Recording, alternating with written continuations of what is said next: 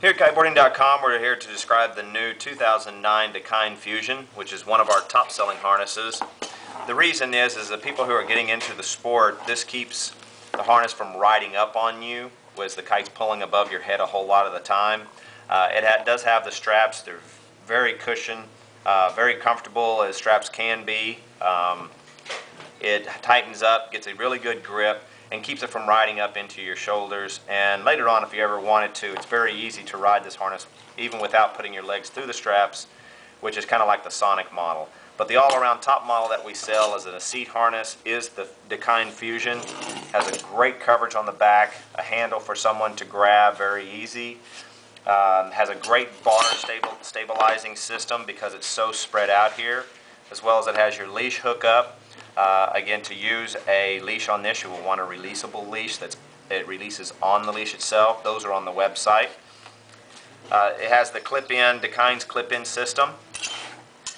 The Fusion harness is, you do not have to have a bar pad with it. It's an addition, mainly because of the system. It does stabilize the bar really well, but some people do add the bar pad to it just to keep it down if it does start to pinch you, as well as if you would like to install a knife onto the system, the Dakine knife.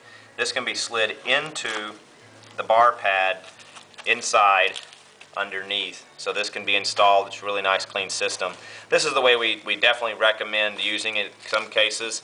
In most cases, some people will buy the knife, which comes with this small bag, which you can unthread your straps and thread this onto the side of the harness, which some people do as well. It's a nice little addition. It's on there as an add-on.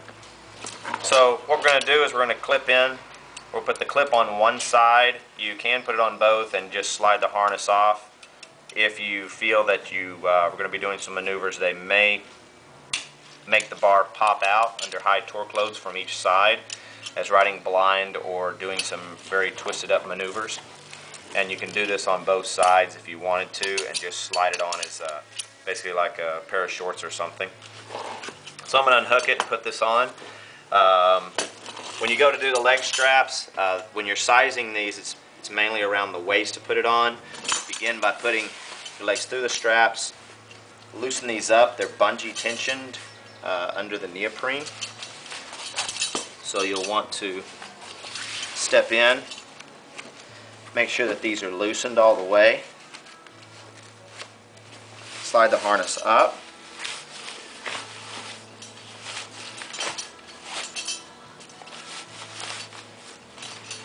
And again, as you can see, some people will say the harness doesn't fit me, but these are all bungeed on both sides. The Fusion has the power belt on both sides. Begin by pulling it out, loosening up your Velcro first. My waist is about a 32, and I'm sizing for a medium, which fits me really well. As the harness gets wet, everything will stretch out slightly. Begin by clipping into the side. Everything is pretty loose here. So grab the straps on both sides, pulling back, and then forward, again back and forward. This, a lot of people will just simply try to pull forward, but you won't get the harness as tight as they can. So begin by pulling back and forward.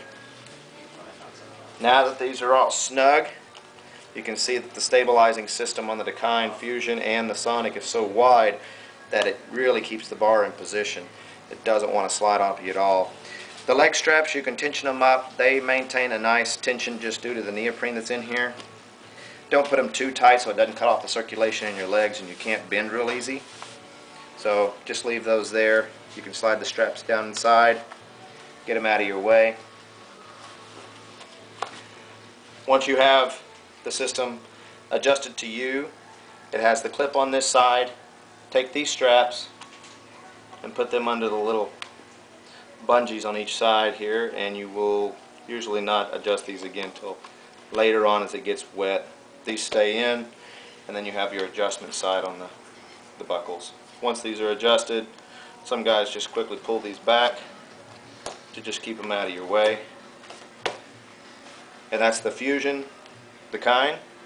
It has a safety clip on both sides to hook your leash to, or you can hook a strap to this around the back if you did want a leash rope so the leash will slide from side to side. You can see it has a high back point on it, really good stabilizing. If your lower back starts to hurt, the Fusion and the Sonic is definitely the way to go. So unclipping, slide your straps out, pull back on your buckles. Usually 1 or 2 times is enough. Grab the white strap and unbuckle. It's as easy as that. And that is the Dakine Fusion for 2009. One of the top selling harnesses that we have here at kiteboarding.com.